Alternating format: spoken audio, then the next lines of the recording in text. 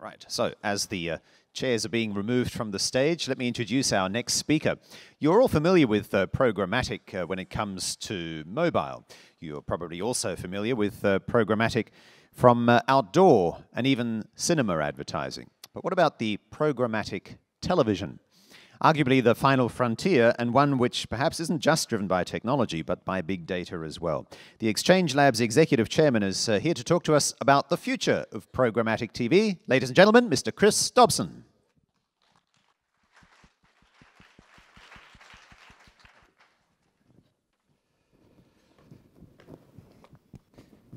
Good morning. It's a great pleasure to be here. I'm a regular visitor to Singapore. It's always nice to visit, even if it rains like it did last night. So, programmatic television, you don't hear about it very often. You do know that programmatic in the digital world is reshaping the way we think about trading very large audiences. And you do know that consumers are very much screen agnostic, and they are moving from mobile to display to TV in a way that the industry often takes a while to catch up with. And so far, TV, especially linear television, has been very quiet in any sort of revolution going forward. I guess I come from a sort of unique perspective. Whilst I work for one of the sort of world's leading independent programmatic specialists today, at least half my career has been in television, either in satellite television with MTV or back in the day with ITV in the UK with linear television. And I know some of you are thinking, I wasn't born in 1980, so I must be about 86 on the basis of this career line. But it's been an interesting journey, and I think what's happened is I've been able to observe how consumers have moved through media in that period, but also how organizations have adopted new ways of behaving. And to be honest, the television industry is one that's not that keen on adopting new ways of behaving unless it's required to do so. And you could argue, and I'll make the case today, that the time is very close to that next revolution happening. And that the two industries of television and the way that we trade digital aren't quite so different as you might think. Obviously, state the obvious to start with. It's all about content. One thing I do believe is that content is at the center of the universe. Having worked for BBC Worldwide, having worked for MTV, having worked for various content organizations, content plays the biggest part in consumers' lives. The fact is, they consume it in a very different way. They're not told when they can consume it. They want to be able to be in control of that. And that's been reflected in where money has flowed. If you look, and this is the US, you're all well aware across every market, including Asia, that digital has overhauled every other media gradually. The one that sailed on unaffected was television. But this is an interesting chart, because this is the sort of bastion of where TV really rules the roost still in the US. And there's two things to note from this chart. One, there is a downward trend in the TV revenue slope. Now, it's the first time, really, that that's been seen. It's really been 50% of the market and not been affected. But digital will overtake television revenues in the next few years. Now, this is going to be a forcing factor, because this is one of the things that will affect the TV industry. And the other one, or many of you in this audience, the CMOs and the marketers who demand more of a global view. So if you think about how TV and digital have evolved, there's a lot in common, much more in the way that you might think. And in fact, consumers are forcing together TV and digital in those central areas around video, whether that be consumed on a mobile device, whether it's VOD, or the increasing use and need to be social as you consume content. And as such, the only thing that really hasn't had a common ancestry, if you think about digital going from original portals through search, you think about TV going through multi-channel, the way that the two are traded in terms of how audiences are traded are the two things that remain separate. But I believe that the forcing factor of those converging components is going to actually rapidly increase the need to bring the two together. The other thing, which is incredibly important to most of you in this room, is how more sophisticated the consumer has become, how consumers don't go down a very neat funnel anymore, that there is a ton of interaction, social feedback. The route from awareness to purchase and loyalty is a complex one. But often in that circle, there's a gap.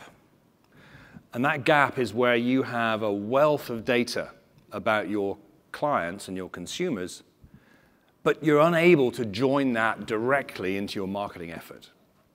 That's almost the secret sauce, closing that circle.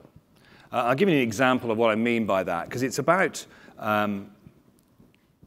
first-party data, really, the data that only you have about your customers. So let's take an example. We've talked about airlines today. Let's take an example of an airline just to bring it to life.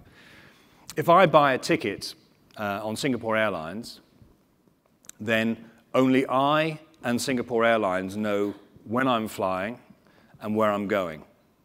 So that sort of relationship between the two of us is one that is a very closed circle. Now, if Singapore Airlines know that, they can start to use that information to, you could say, help me on my journey. They know where my destination is.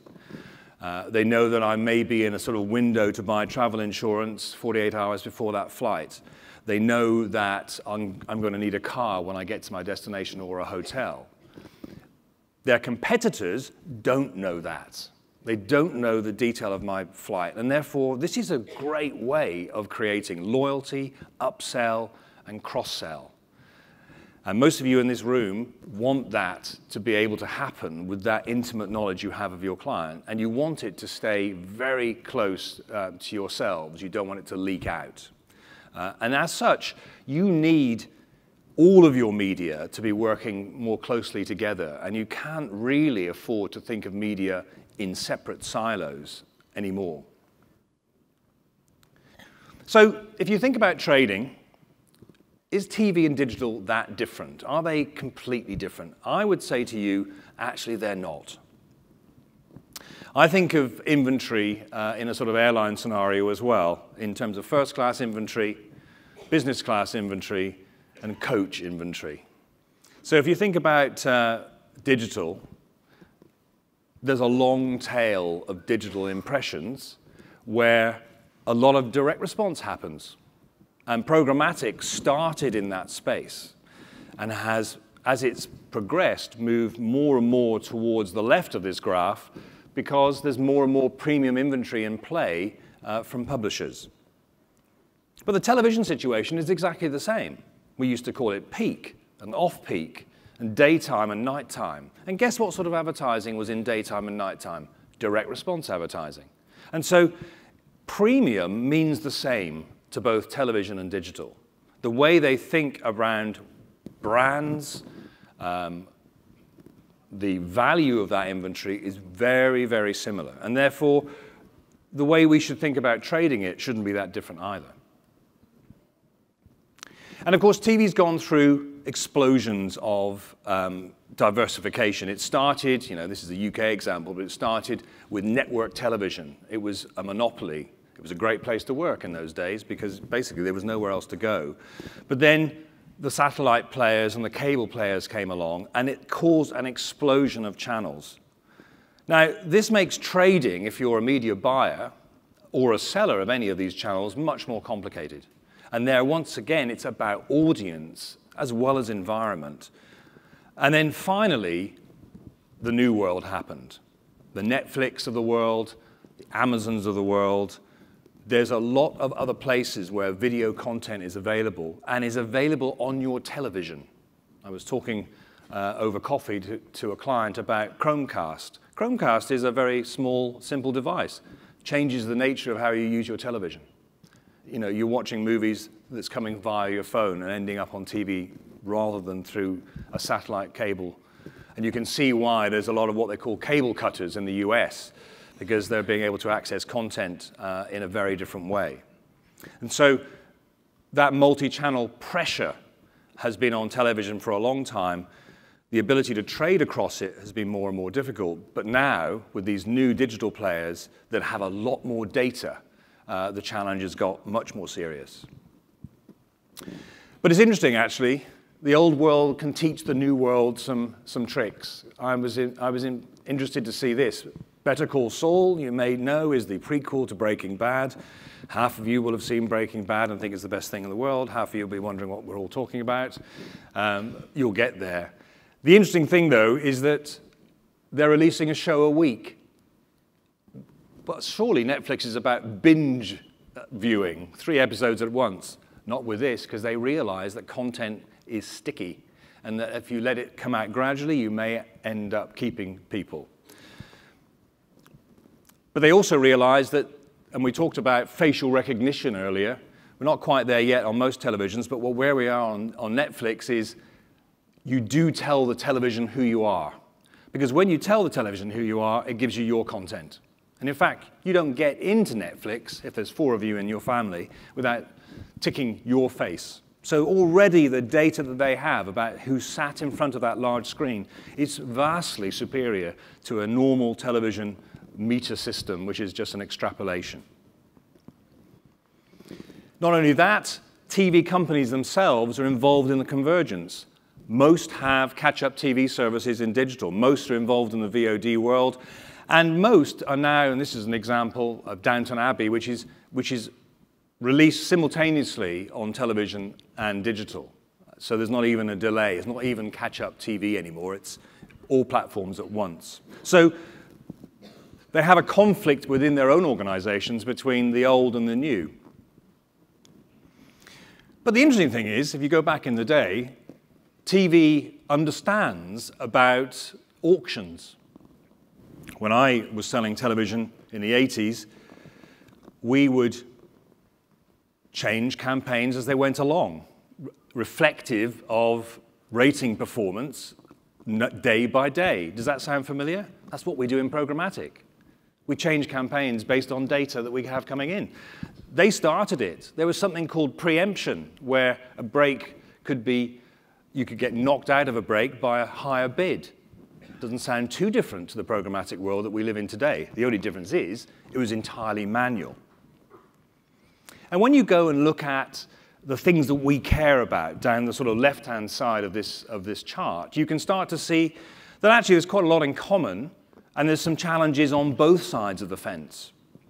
The biggest challenge for TV as it stands today is taking client conversion data into its system and acting against the client's KPIs based on the client's data. The programmatic business is very good at doing that. You might also argue that in terms of changing consumer demand, we would claim in the programmatic space that we do that minute by minute. It sort of takes a bit longer in television. You need to launch a catch-up series. You're not basically able to be agnostic to screen quite so much. But where TV, has to be said, has always won, it's a very scalable medium. It takes billions of dollars in very well, and all the margins are well understood. I can't say that that's necessarily the case within the programmatic system at the moment, which is, as you know, very complex, sometimes a little opaque.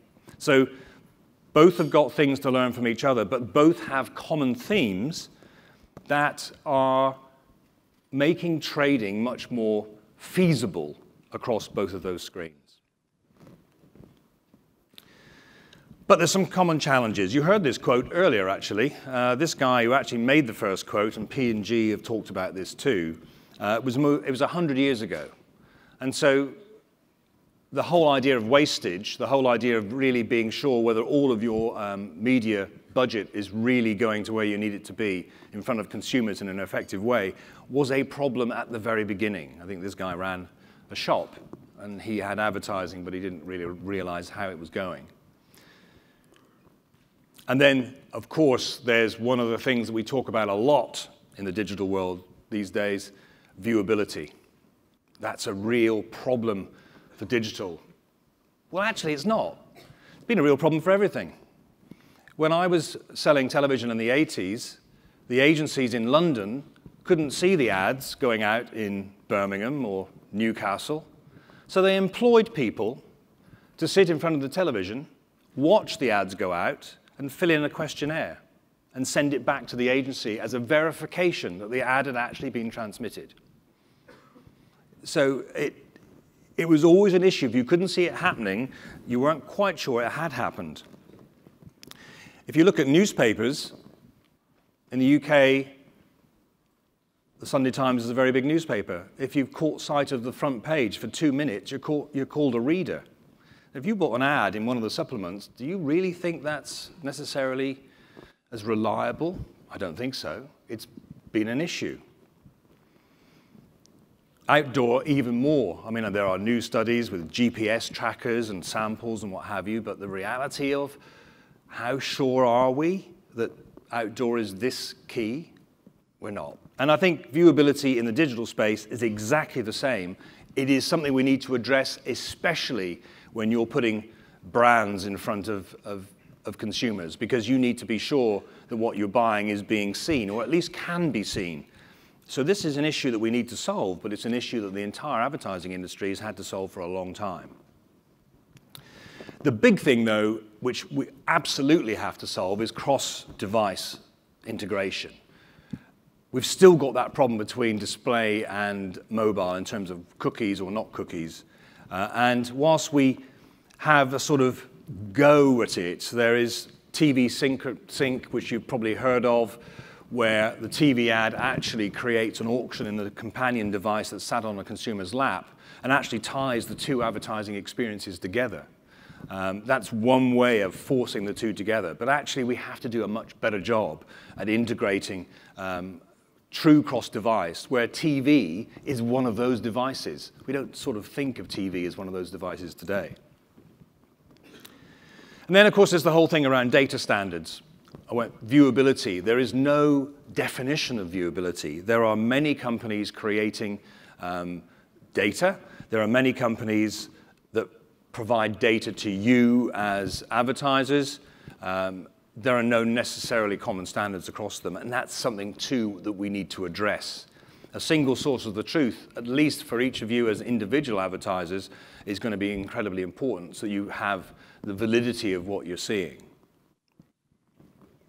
So how do you bring it all together? And this is where technology comes into play. You need workflow, and you need technology to help you do all of what you're doing. You need to be able to define value. You need to understand what's working and what's not working in real time, and an attribution comes into this. But then you've got to be able to action that, and you've got to be able to action it in real time. And this is where the real challenge is. You've got to be able to do this at scale. There are, would you believe, 50 billion impressions just in digital in play every day. How on earth are you going to do that without technology to help you? Those of you that are involved in programmatic are finding that unless you've got technology to help you, it's incredibly time-consuming. And in fact, look, this is a good example. This is an example from my business. We have a platform called Proteus, which is what we use to scale what we do programmatically. And if you don't have it, if you use a single DSP on the left-hand side there, the entire time that it takes to run a campaign is represented by those minutes. Time you get to the center bar and you want to run 5 DSPs at once, you're talking an awful lot of time. But with technology, and on the far right bar, if you've got technology overlaid, you can do 5 DSPs for not much more time than you could have done one manually. So you can scale. And billions of dollars are in play here and will be in play in the next few years. So you need the technology, and TV needs to be integrated into this. In terms of judging value, this is one of the reports that we use. Clients get to see which tactics are working, which suppliers of inventory are working or not working on a daily basis if they want it, probably on a weekly basis more reasonably. But you need to be able to see and judge value in real time so you can make those changes, just like TV always used to, but in a much more sophisticated way. And in order to do that, you've got to be able to action it.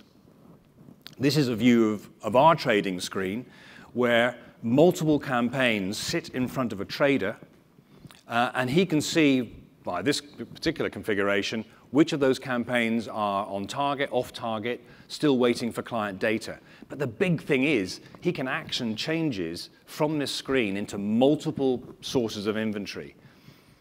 And those multiple sources of inventory have to include television very soon. We can't leave that screen out. So what's stopping TV jumping in? Well, you've first got to believe that your yield will go up if you get involved with auctions. And anybody who uses eBay knows there's a dynamic between the buy it now price and the bid price. This particular example, the bid price was higher than the buy it now price because there was a little bit of frenzy at the end of the auction.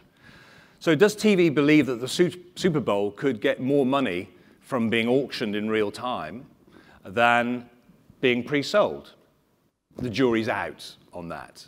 But you could argue that when you go back to that sort of first-class piece, peak is where the auction could really drive value for TV companies. It's a trading methodology. It's nothing more than that. So what's stopping and what's going to make the change for television? Well, the first one is that TV has been very happy, thank you very much, for 30 years. Traded in much the same way as it always has been traded. And so far, it's been fine.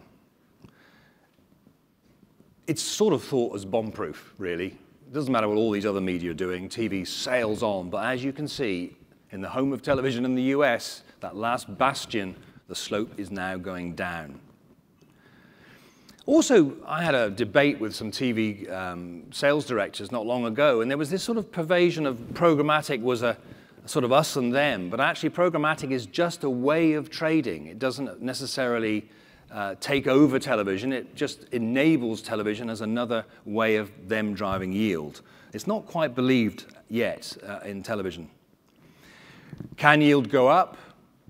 We believe it can. We see it in the digital world, especially as more and more premium inventory becomes available. We see yields going up for publishers. TV's got to be convinced that that's going to be the case. And of course, you've got to have technology that's going to be able to run across platform with this common data so that we can really start to see cross-device, including television. So those are the things that are sort of stopping TV doing this, but what's going to actually make TV move forward more quickly? Well, actually, some internal pressure. Television is about digital as well as linear television these days, and there's internal pressure to bring together their own offerings so that they can go to clients and integrate their VOD and catch-up offerings seamlessly with their linear offering, which they can't do today. Data is the secret of all digital media, and it's still the weak link in television. The disruptors are improving data from television and television screens, and that data integration, driven largely by the desires of marketers and CMOs, will drive change. Clients have got a lot here to sort of help the system through by asking your agencies and your suppliers to be more integrated, by de-siloing your budgets, by letting the consumers tell you where money should be spent. It's going to force change. And actually, of course, there's nothing like a burning platform. If you start to see yields go down and you start to see revenue slide, then it will force change. And I think that change is coming in the next couple of years. And certainly in many territories of the world, that's been accelerated by the disruptors. You know, you see the quality of content that the Netflix of the world are producing. A lot of money is being spent on content. There's a lot of cable cutting going on in some markets. And if you look at Asia, the way that video is consumed and how prevalent mobile is in that space, And as the last speaker was talking about, the power of Wi-Fi actually on mobile devices is a big driver for the mobile screen. But the mobile screen itself, with much higher resolution, is as good an experience as a TV 12 foot away. And so there's a big change coming in terms of the way that content is consumed, and it's already here. If anything, Asia leads the way, as it always has, in the mobile-first scenario. And once somebody has a system, not unlike the system that we use, that can start to scale trading across multiple screens, it's going to be an enabler for TV to join the fold as the last screen. And obviously, there's a sense of urgency. I think what was interesting around the whole programmatic business was that eNabler just doubled their assessment. Last year, more than 50% of all digital inventory in the US was traded programmatically. That's 3 years ahead of schedule. It is accelerating at a great rate. The industry is embracing it. It is going to be important that this change happens sooner rather than later. And ultimately, we'll get to a point where we don't talk about the two things differently. We don't talk about digital providers and TV providers as being anything different. Everything will be content, tradable in a digital way, in an increasingly automated way, which allows it to scale. And that's the big change that you're going to see in the next couple of years. And I think that's a change you're going to see in Asia as fast as anywhere else. Often led by the US, and the US has been very quick to move in this direction. But it's all about publishers too, and more publishers are embracing the new way forward and accelerating the change. And I guess, I'll finish on an interesting quote from one of our clients who actually used unbidden an analogy between how we operate and how TV operates. There is an increasing demand from those of you that buy and evaluate media to be able to think of it as in a holistic way. You don't want to be siloed. You don't want to have a mobile budget, a TV budget. You want consumers to help you put that budget where it's going to be most effective for your particular brand, for your particular audience. And that, above all, will drive the next revolution. And I really believe that the programmatic space is as big as the revolution that's happened in digital, and that this time TV will be coming along and embrace it, because frankly, there won't be a choice. Thanks very much. Thank you, Chris Dobson from the Exchange Lab. For a while, I couldn't tell whether you were working at the BBC in an on-camera or off-camera role. Thank you, Chris. And by the way, if you have questions for Chris, the Exchange Lab is represented here with an exhibition space just outside, nearby Microsoft and Bloomberg's, which you'll be able to check out during the lunch break.